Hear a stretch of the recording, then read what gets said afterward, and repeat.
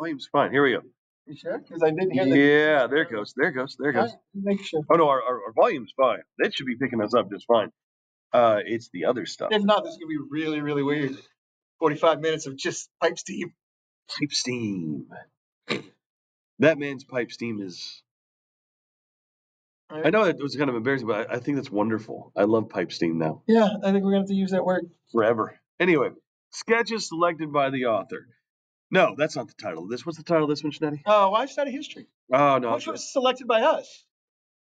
Yeah, there was no like grand question of me, guys. What do we were just like, why do? I think this is one of those moments in teaching where we're like, you know, what we could do. Yeah. Anything else? Anything else? Let's talk about why we do this and why we talk about this and why we like this. Why do we? And why everybody else should like this. Before, I don't know, the world blows itself up. Well, I think okay, so why study history? I don't know, because math doesn't have as many lasers. Yeah. You know. Gosh. Okay, so I thought this was going to be a much easier. No, I had an idea. So instead of a why study history, I think one of the biggest things I want to address first biggest things. Oh, okay. I have a cold. I thought you said the biggest queens, so I was going to go with Catherine. That's hurtful. She runs. Are we talking like strongest queens? I was just going biggest. I would love to see a fight between RuPaul and Catherine the Great.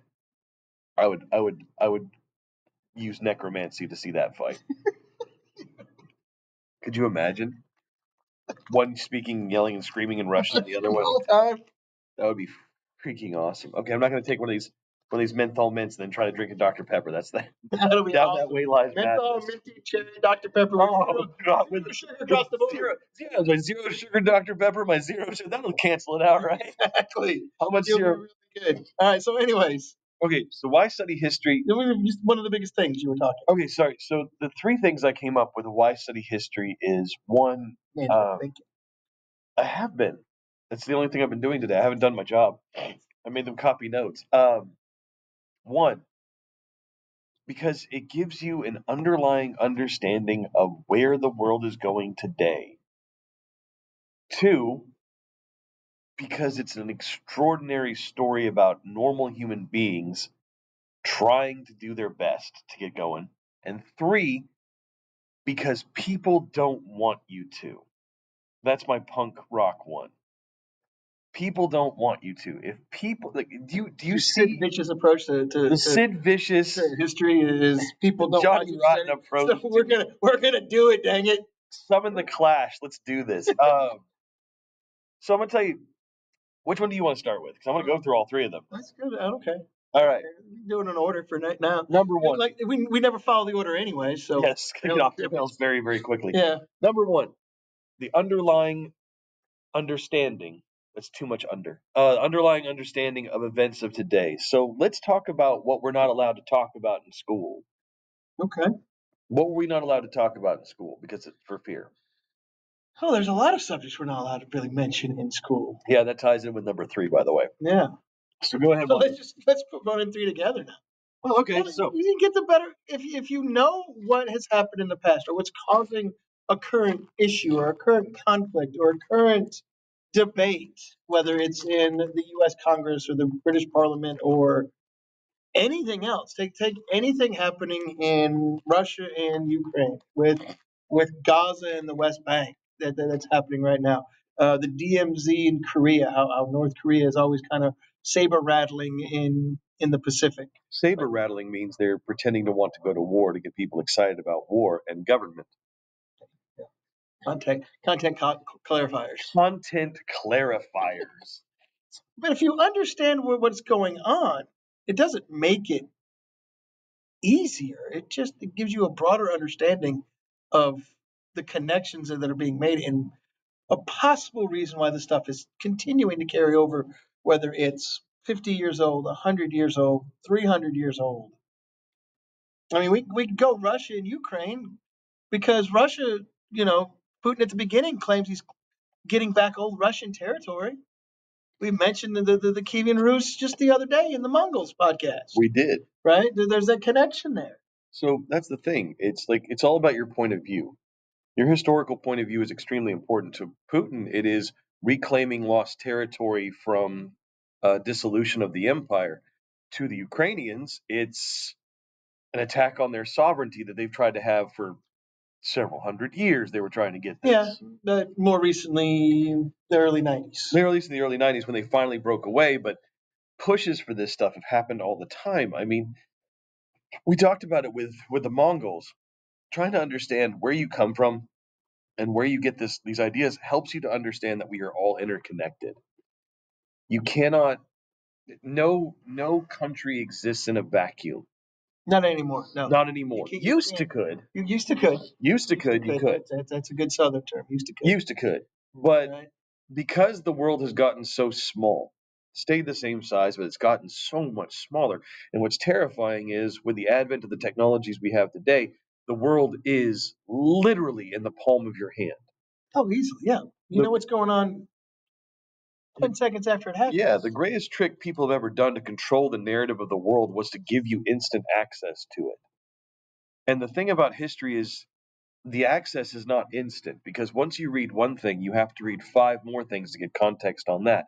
It's not instant gratification with history. There's no quick and easy answer beyond what's feudalism. And even then, like I could talk to you for 2 hours about like what feudalism is and Yeah, let's isn't. not go down that road. I would love to. That's a bar question. Yeah.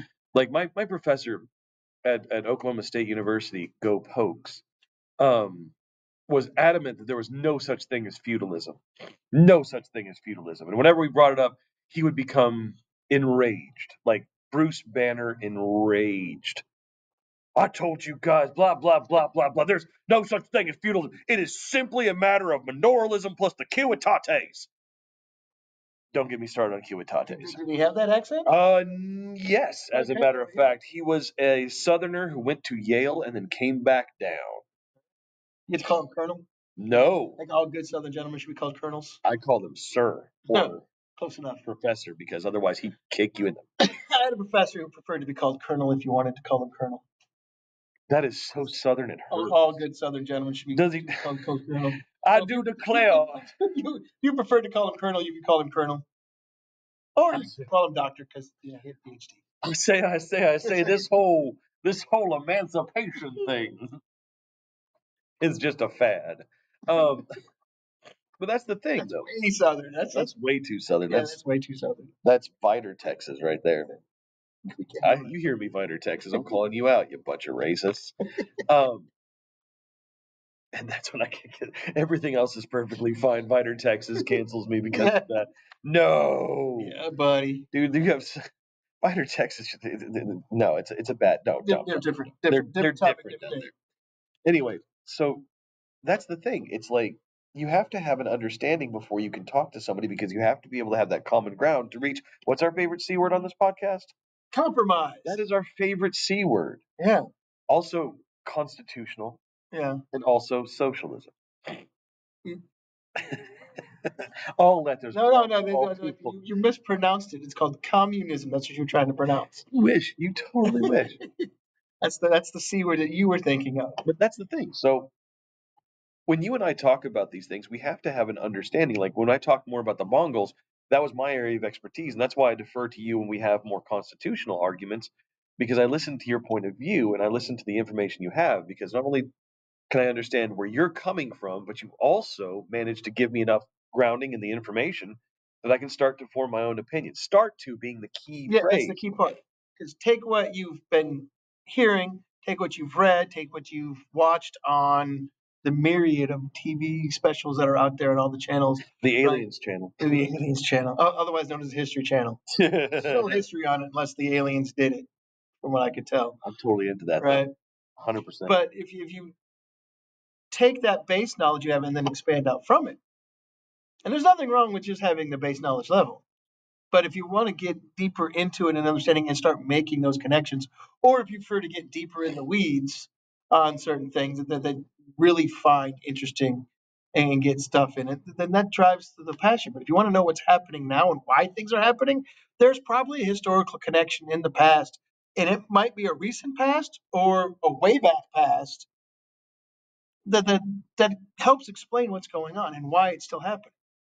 That's the other thing. Everything keeps happening.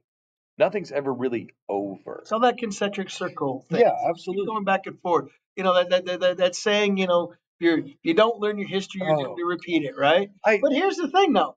History repeats itself anyway. Okay, so I would argue, that's the thing. We use it in school to motivate the kids to study and not fail, right? There's that. That's what it's used for. But if you look at it, you can make these connections of what's going on throughout the past. I mean, it's not the exact same, obviously. Yeah, that's why. But they're still always pulling in, right? Oh, absolutely. You talk about, when you can insult somebody by just shouting years at them, right? Like in Europe, right?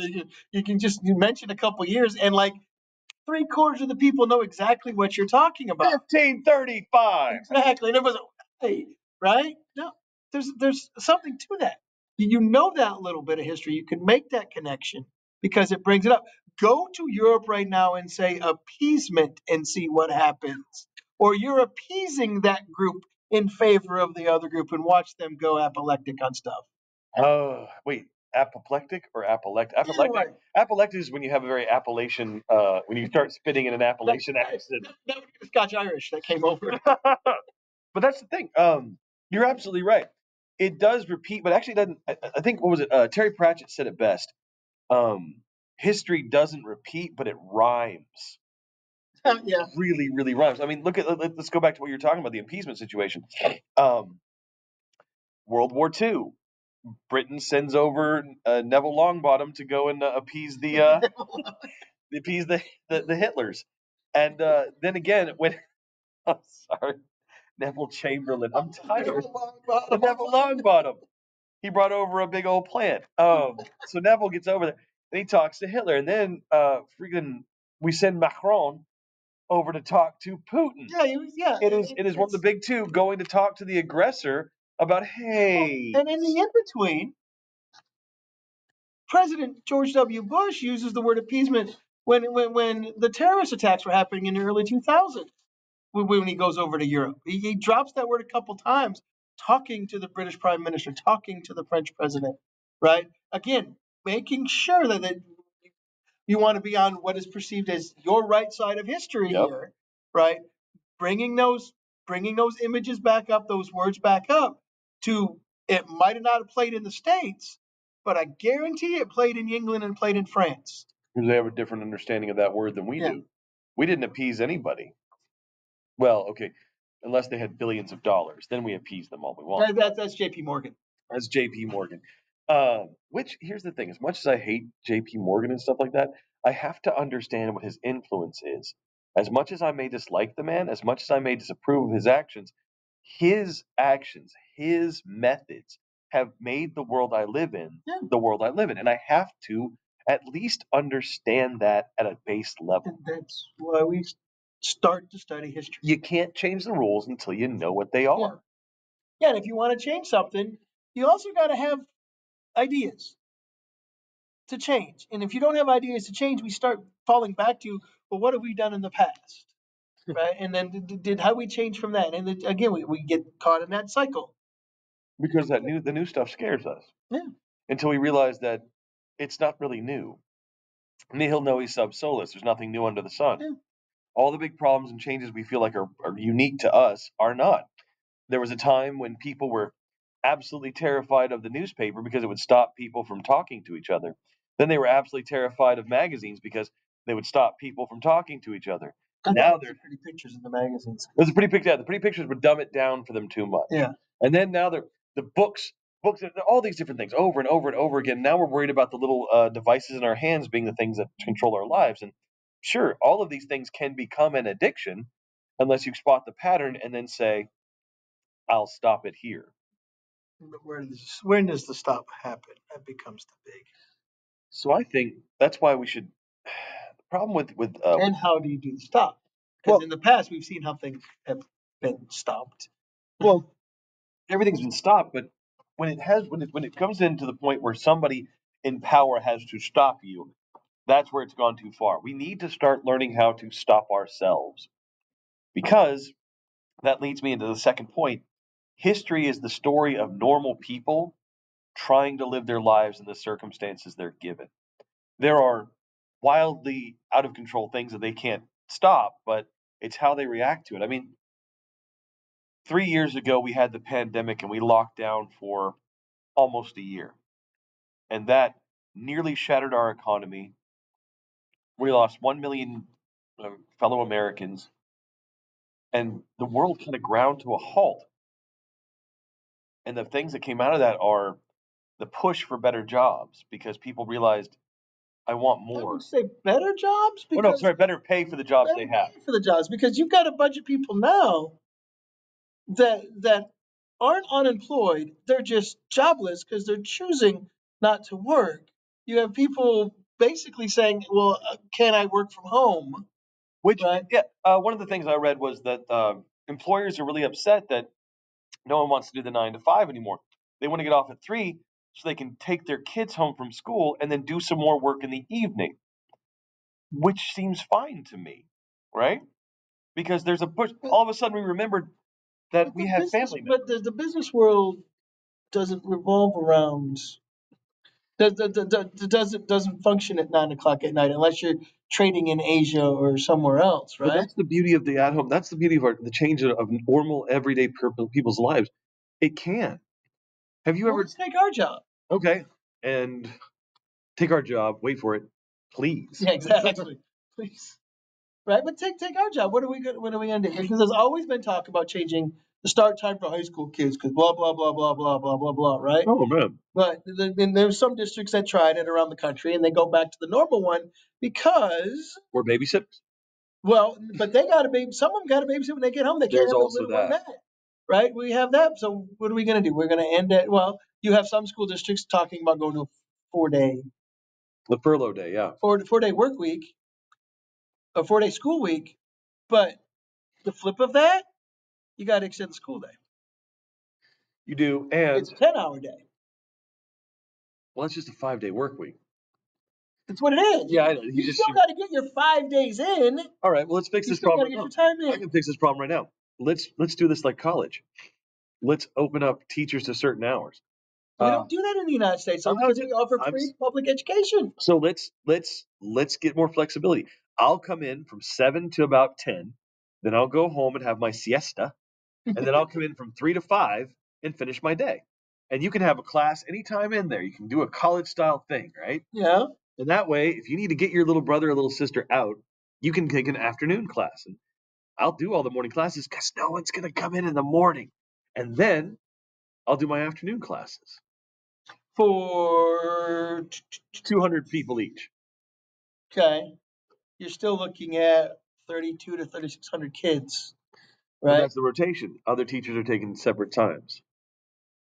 And we just kind of overlap sometimes. So we're gonna take the entire general population of a public school, Yep. where no matter where you are on whatever you want to do, Uh-huh. figure out your course schedule like you're going to college. Yep. Are we not already college heavy with education? Should we not be promoting vocational schools and vocational education and things like that's that? not even the same argument. Instead of, no, it is, because you want to turn it into this college level thing, So then we'll right? do, Because we have to offer a free public education. If we're going to turn it to look like the college model, those kids that don't want to go to college anyways and are stuck in it for 4 years of high school. so let's do the vocational training as well. Okay, now we're tracking kids. How is that wrong? It's not. I'm not saying it's wrong. It's not what we do. It's not the way it's set up. Okay. And it's not our system. Well, our system might be broken. It might be. I'm looking at our system right now and I'm like, Yeah. Here's the thing. I mean, how many countries around the world Yeah. put all of their children, all of their kids in the same schools, in the same classes together, give them the exact same tests, France. and then says, all right, here's your numbers. Because they don't do it in Germany, they don't do it in Japan, they don't do it in most places around the world where they're tracking kids, right? Yeah. So when we get all these numbers like America is 15th in math, well, how many countries in front of us are only given that math test to the kids that are tracked to go to college or go to a higher education or go to secondary education? 7. There are 7. No, there's more than 7. No, I just want to put a number out there. I don't know. I have no idea, but that's the thing. Um, these other things promote, these other school systems promote the vocational training. They promote the industrial work. But also, you got situations like Norway, who have a very fluid system. Which way? Norway. Oh. Not my way, but Norway. Norway's got this great system and idea where they actually allow the person to have more freedom in the fact that if you're really good at science, you can take as many advanced science classes as you want, but we're going to get you to the basic levels everywhere else. You don't graduate, you don't get promoted until you get it done, which is really, really interesting. But look at it this way. The point of that is we're trying to put back together an educational system while we're flying the plane. Yeah. We're trying to patch it up while we're flying the plane.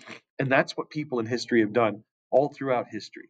The bubonic plague comes in, right? Hits everybody. People are trying to fix the plane while they're still flying in the air, even though they didn't have planes. The Crusades, the 100 Years' War, the Mongol invasions, all these big situations, these big deals. 536 AD, when the sun went away for a year because of volcanic explosions. People are still just trying to put things back together. And the fact is, no matter who your super king is at the time or who's the pope or all these amazing things, it doesn't matter because it's just normal people trying to deal with what's going on around them. And that's what I think that's one of the biggest, most beautiful parts of history to me is how resilient we are as a people. Just this absolute ability to take the worst the world can toss at us and then say, yeah, but my turnips are still going to come in pretty good this year. Have something. You're still going to, people still like, that's the thing I try to tell my students, it's, especially with like the Byzantine Empire, right? Justinian and Theodora. Justinian is the emperor of the Byzantine Empire. Theodora is his wife. And the crazy thing is, by all accounts, they actually loved each other, like really loved each other. And you got to wonder throughout history how many people have actually absolutely been in love with their spouses and just been happy about that or truly enjoyed having children and kids that really just had a great childhood, even though, the dirt's everywhere and it's very Monty Python-esque.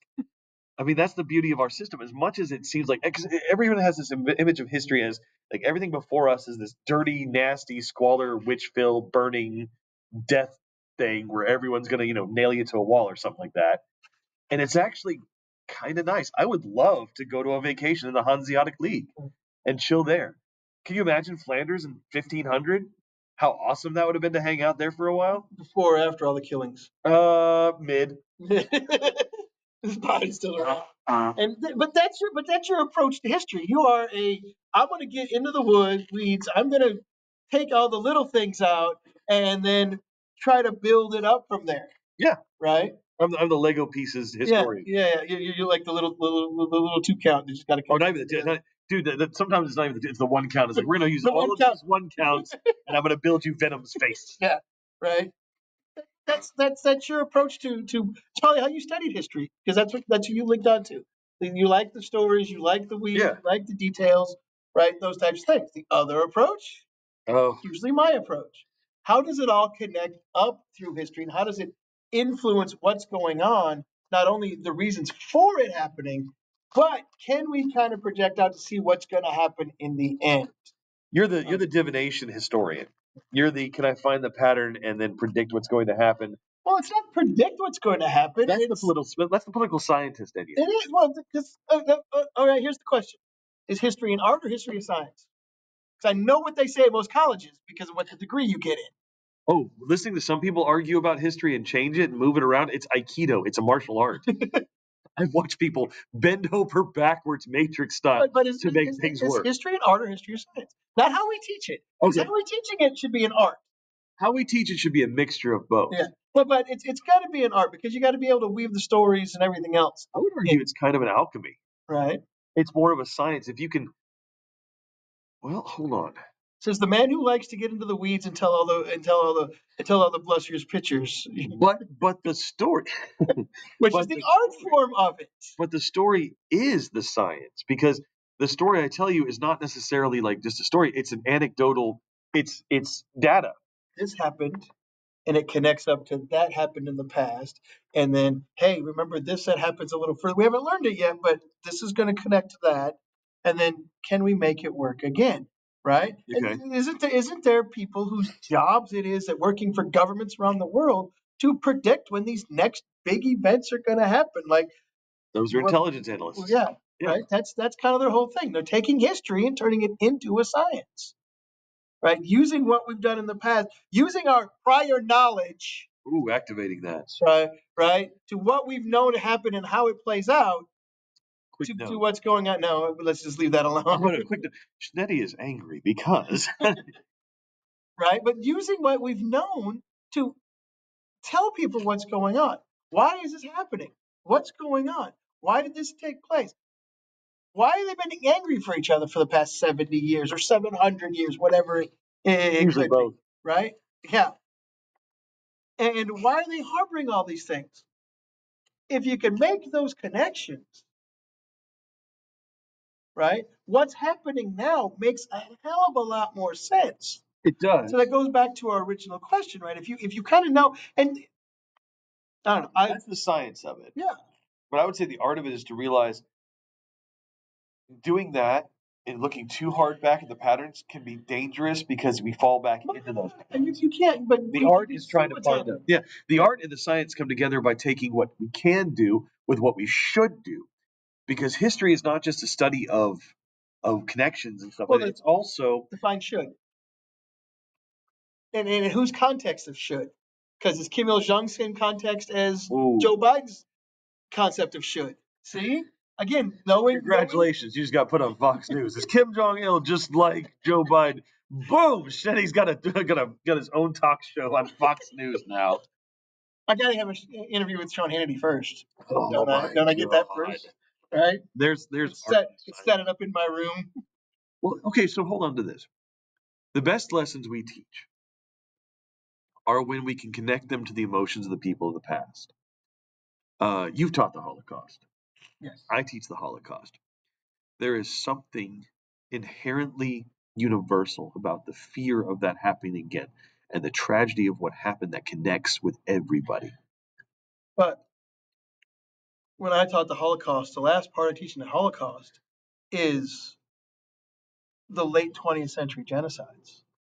The fact that Right? The fact that we didn't we didn't stop them. We didn't stop this from ever happening again.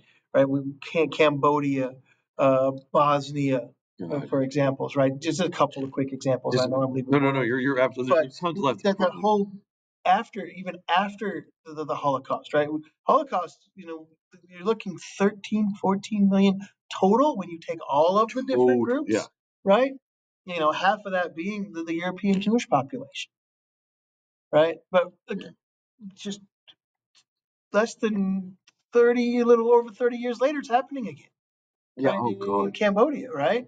And it's still happening today, 2023. Yeah. The Uyghurs in northern China. Yeah. Rounded up for their religious belief. So that leads me to my third thing. The reason we study history is because if it weren't so important, there wouldn't be so many people trying to stop you from doing it. Because people love to twist history for their own ends. Oh yes. I mean, yes. Why would we not look at the Holocaust and say this is one of the worst things we've ever done as human beings? We need to stop this. We can all agree. We can all agree at this level. This is no longer. This is not an acceptable move anymore. And yet, the first thing that happens is people commit it anyway. And the second thing that happens is people start to say, "Well, did it really actually happen?"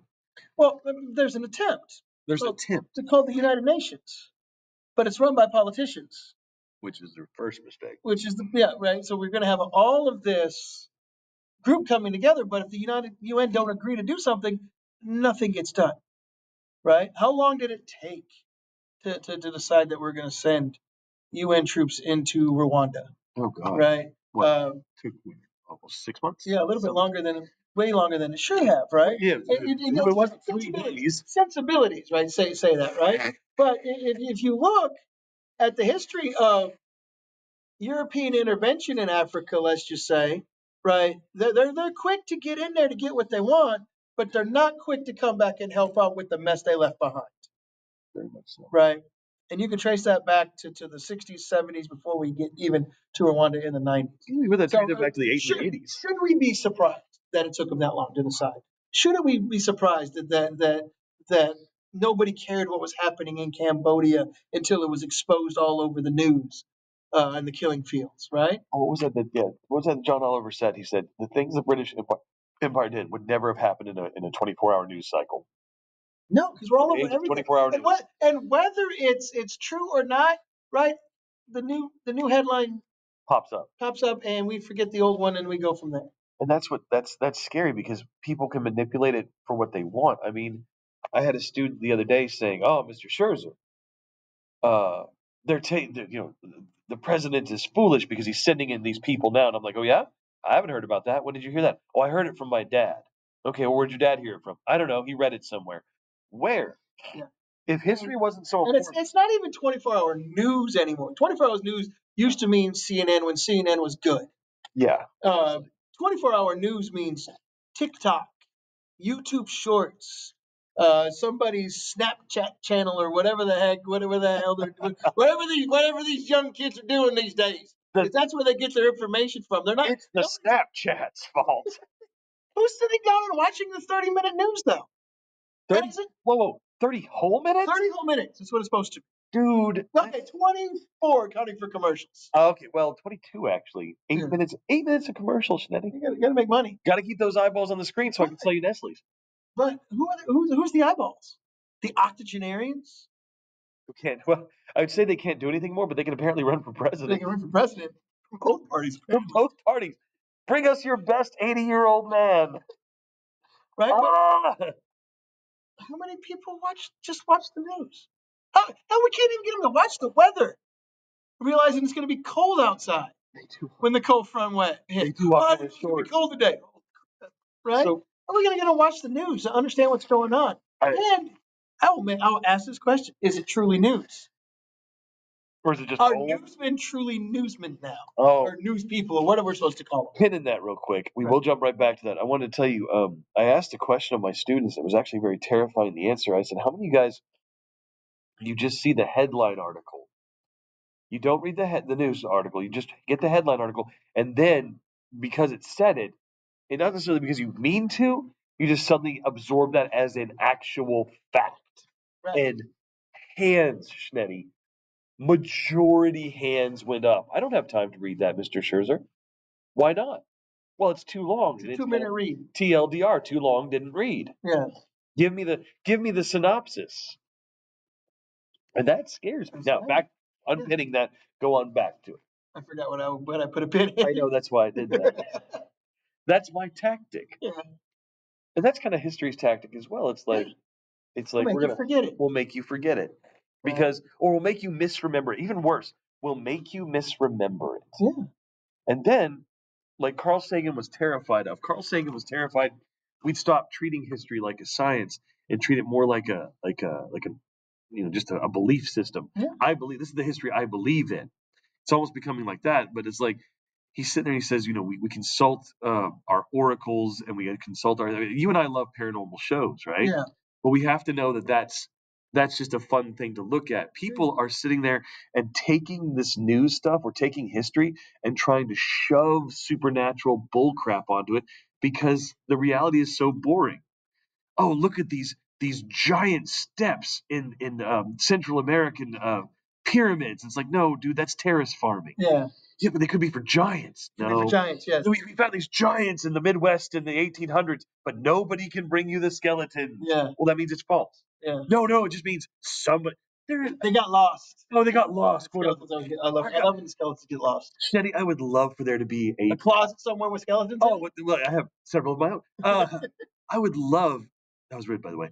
I would love for there to be like an all-powerful, all-seeing Illuminati organization running the world, because then someone's actually got a plan.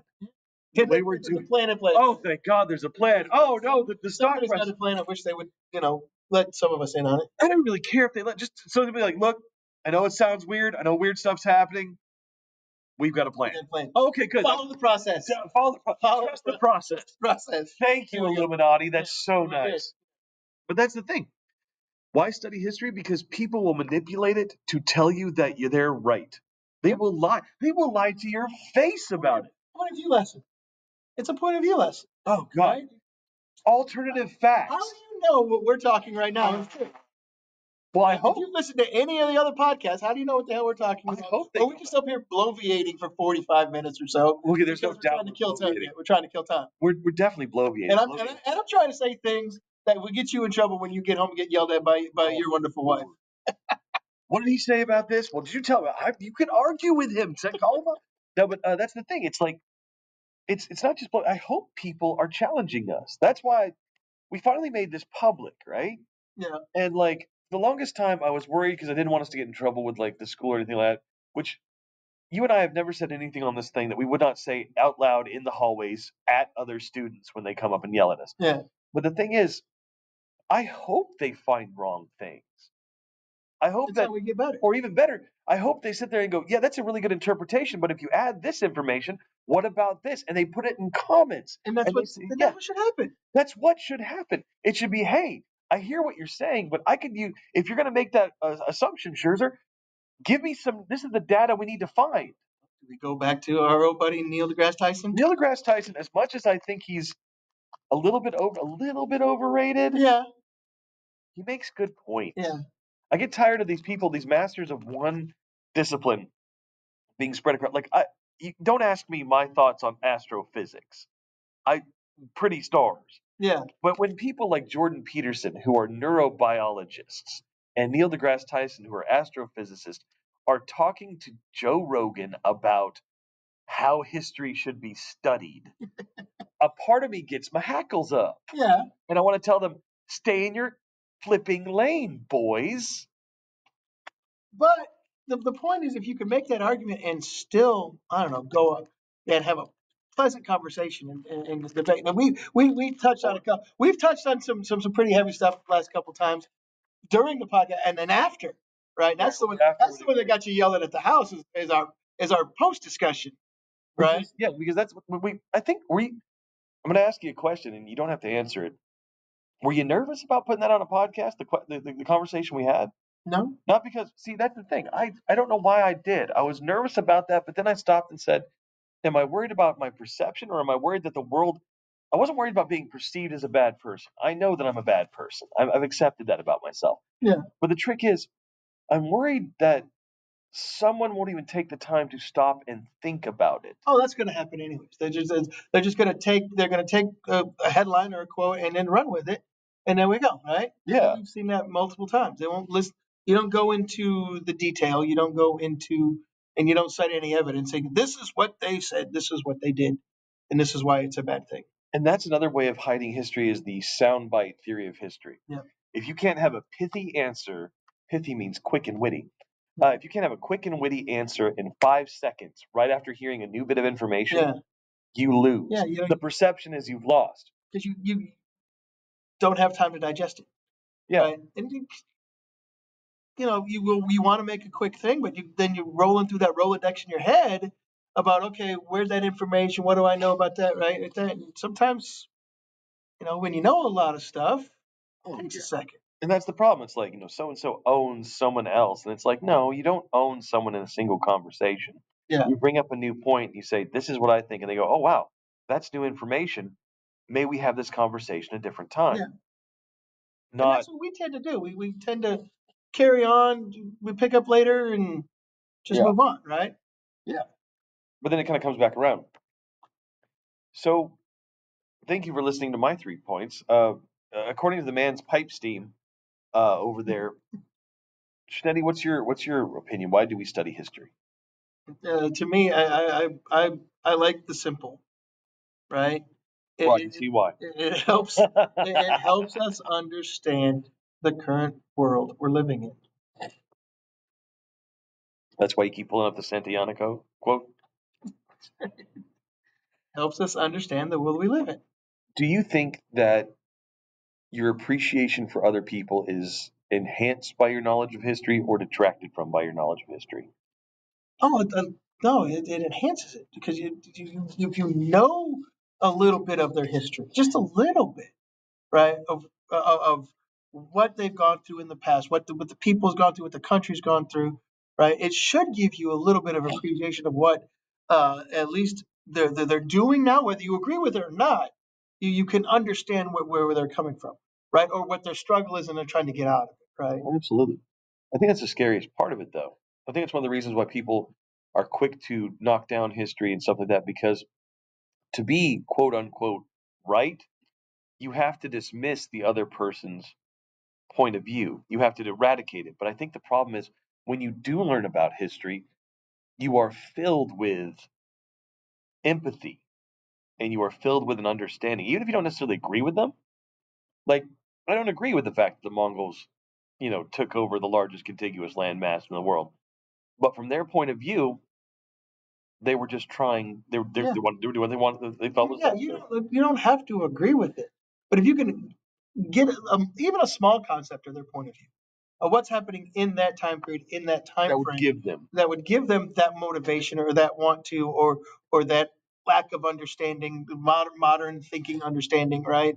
That this whole concept of we got to put our modern day morals and sensitivities on the past. That's not understanding the past. No, no. That's making ourselves feel better and maybe superior So, because well, are we the judges of history? Are we, as the end result so far, we unless should be the students of history.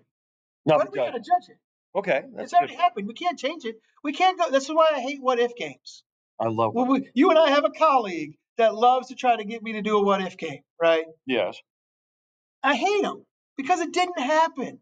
You can't give me a what if. That doesn't happen because it never happened. it's called We know what happened.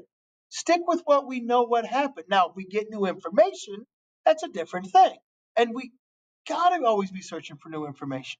We just can't always go, this is what's going on. Historians out there all the time trying to make sure that one, the information we already have is correct.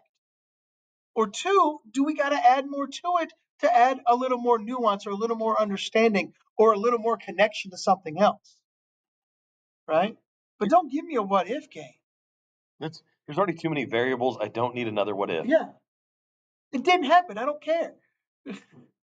Do you think that like the myth of a people enhances or detracts from who they really are? The myth of the Vikings detracting away from the fact. Like when I first studied Vikings, I saw. All right, let's look at it Oh, this way. Because we are in Texas, the myth of the Texas Revolution, ooh, right? and please Where does address all torches and pitchforks too. I love the myths of the Texas Revolution. Where does the myth end and the truth begin? Or can you kind of marry them together and understand the difference between the two?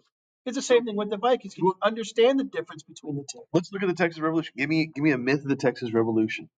No, go with let's go with the most obvious one, the Alamo, right? Wait, what? Oh, the Alamo. Okay, so Right, the Alamo. So anywhere between I don't know 3,000 to 5,000 Mexican troops, uh-huh. right? David Crockett was killed last, right? All these mythologies and that kind of revolve around it, Yeah. right? And the story itself is Enough. it's a great story, right? It's enough. Travis's letter is enough, right? Victory or death, right? Yep. Travis's letter is there. We don't need, but we want it. We want to make it larger than life because it's a good thing. With the Vikings, it's a bad thing, right? The European perspective of the Vikings, right? How do you want to turn that mythology? But can you find that good as a good historian?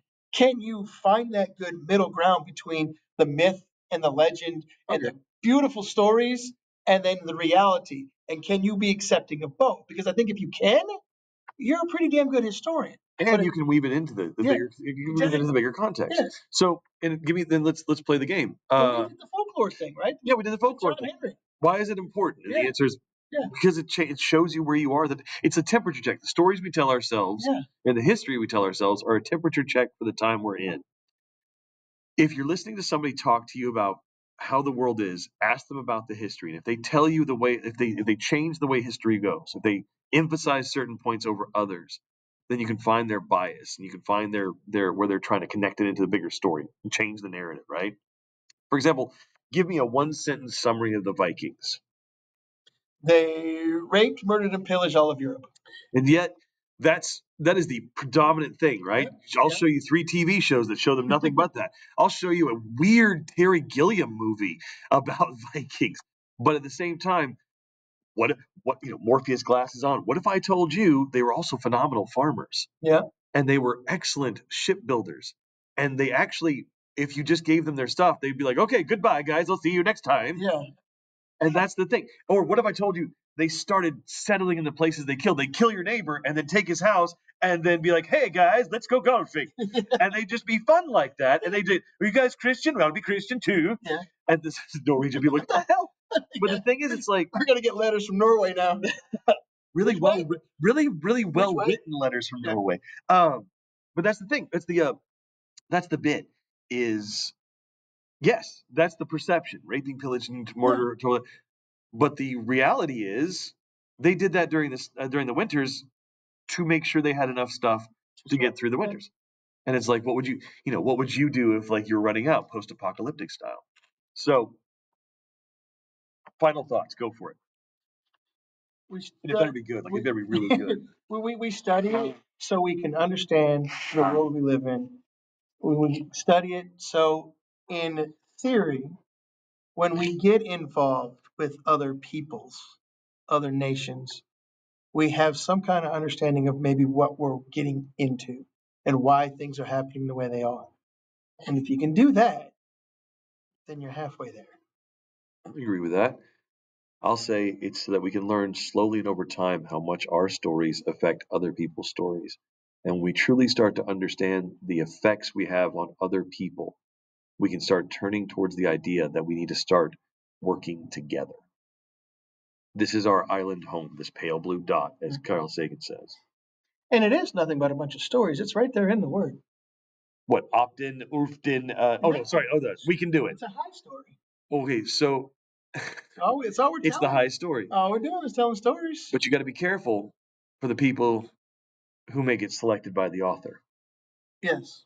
Oh! Yes. Take that, pipe steam. Like that. Leave it. All right. Thank you for your time. And tell us we're wrong. Yes, tell us we're wrong. See ya.